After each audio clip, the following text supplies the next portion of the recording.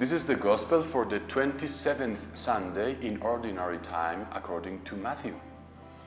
Jesus said to the chief priests and the elders of the people, "Hear another parable. There was a landowner who planted a vineyard, put a hedge around it, dug a wine press in it, and built a tower. Then he leased it to the tenants and went on a journey. Then vintage time drew near. He sent his servants to the tenants to obtain his produce. But the tenants seized the servants, and one they beat, another they killed, and a third they stoned. Again he sent other servants, more numerous than the first ones, but they treated them in the same way. Finally he sent his son to them, thinking, 'They will respect my son.' But when the tenants saw the son, they said to one another, 'This is the heir. Come, let us kill him and acquire his inheritance.' They seized him, threw him out of the vineyard, and killed him.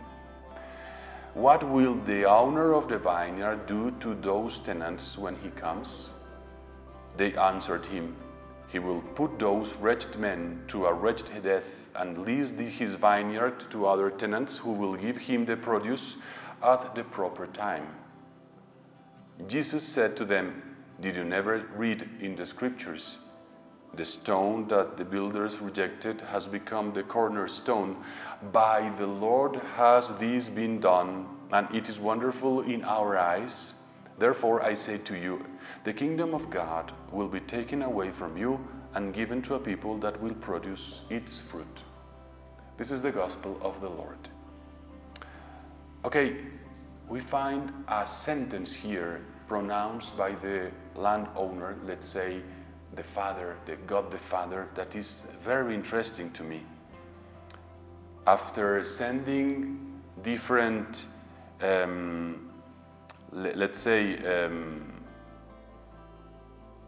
after sending his servant to the tenants, he decided to send his son, and he thought for himself, "They will respect my son."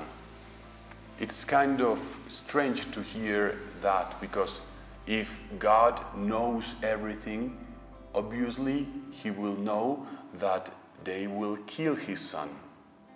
But anyway, he sent his son. And this is like a naive attitude or a naive expression from God.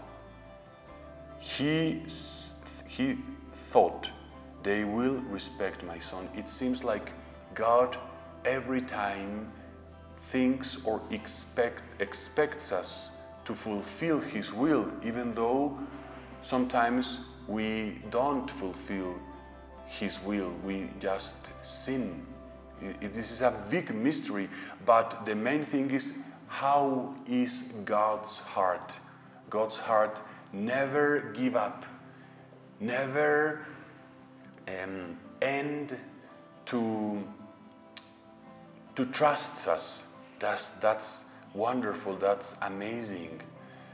And even though we have to confess often, we don't do God's will often, every time we start over, he gives us the grace and he expects us to obey him.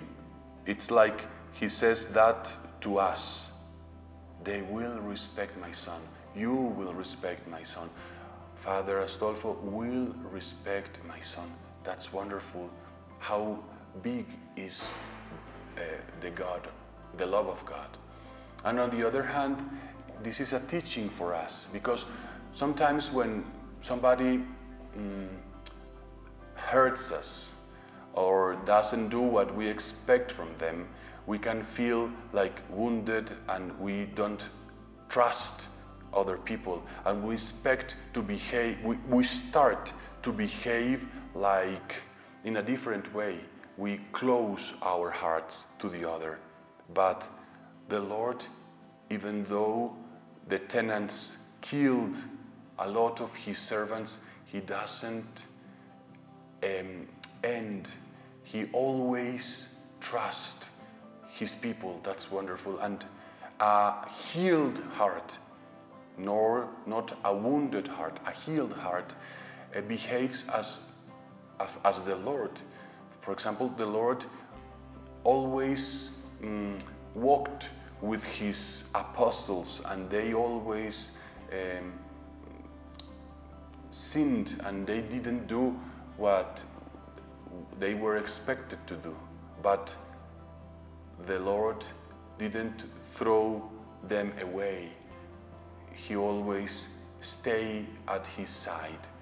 And I think this is very, very, very interesting and a big teaching for us. If our parents, our wife, our husband, or anyone close to us doesn't do what we expect from them, we are not called to close our hearts, but to continue trusting in them. We can say, they will respect my son, and we are going to do the will of God, and we are going to behave in the image of God when we don't close our hearts to the other. So let's contemplate God's heart, God's behavior, and learn to be close to him every time we can convert, and on the other hand we can accept the others even though they make us suffer. God bless you.